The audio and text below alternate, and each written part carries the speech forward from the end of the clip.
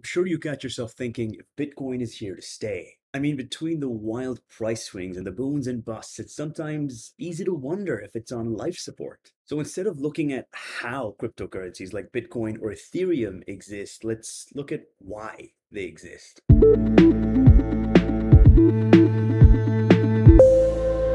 So a lot of cryptocurrencies can be a bit gimmicky. I'm sure you've rolled your eyes at cryptocurrency XYZ that puts task ABC on the blockchain. And for a lot of meme coins, you'd be rightfully skeptical. And the fact that there's a new coin offering literally every other day does not help the fact that it's difficult for you to navigate what's scammy, what's a fad, and what's here to stay. If you've ever taken a business class, I'm sure you've heard your savvy part-time lecturer, part-time entrepreneur, professor tell you that the most important component of a new business plan is a pain point, or rather, identifying a pain point. And that's a good place to look to give these cryptocurrencies the good old sniff test. Let's talk about the OG cryptocurrency, Bitcoin, and what pain point it tried to solve. And to do that, you wouldn't need to look further than the timeline of Bitcoin's emergence. Bitcoin emerged around 2009 as the handicraft of one so-called Satoshi Nakamoto. Nobody knows who that is, but I'm just saying, no one has seen Satoshi and me in the same room.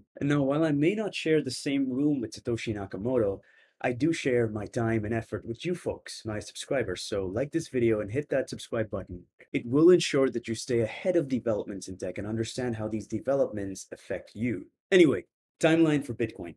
Bitcoin emerged in the wake of the 2008 recession that saw the collapse of the US housing market. Now, if you haven't lived through a recession, I will tell you this. It's easy to look at numbers such as the unemployment rate and think of these numbers as only data points on a chart. But behind these numbers are real lives that get affected and sometimes unfortunately lost. Apart from suicides, from the loss of livelihoods, there were also indirect effects that were very heartbreaking.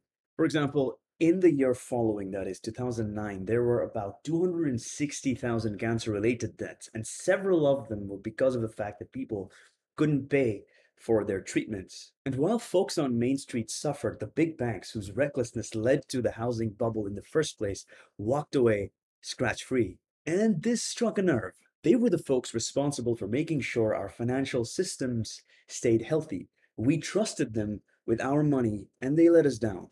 Bitcoin emerged as a response to this frustration at these intermediaries and centralized authorities. It isn't the technology behind Bitcoin that makes it so popular, it's the need and willingness of people to adopt it. I mean, blockchain technology is very cool and it enables a lot of things, but it's simply a means to an end. But Bitcoin's applications are very specific. In fact, you'll only hear of Bitcoin in the context of money transfers. But blockchain technology or distributed ledger technology that allows this peer-to-peer transfer of money possible without the need for a central guarantor also makes other things possible to be decentralized. And in 2015, a young prodigy by the name of Vitalik Buterin recognized this opportunity. He noticed that new projects that were trying to remove a centralized authority for a wide variety of different things were being forced to build their own blockchain networks from scratch. And this was making development very, very slow.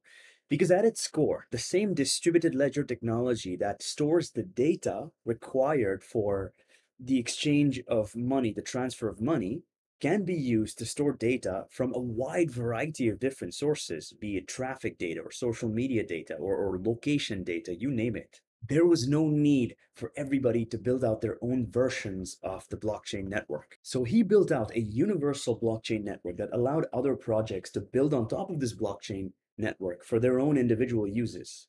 And that's how Ethereum came about.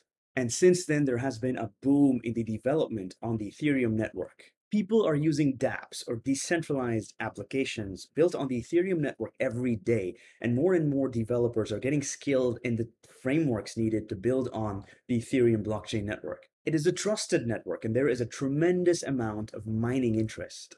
Mining is how data gets added to any blockchain network, and therefore it's kind of the lifeblood of any blockchain-based application. And because of this persistent and compounding interest around the Ethereum network, I believe it is here to stay. Come around next week. Thank you for watching. I might just cover the origin story of Batman next. Who knows?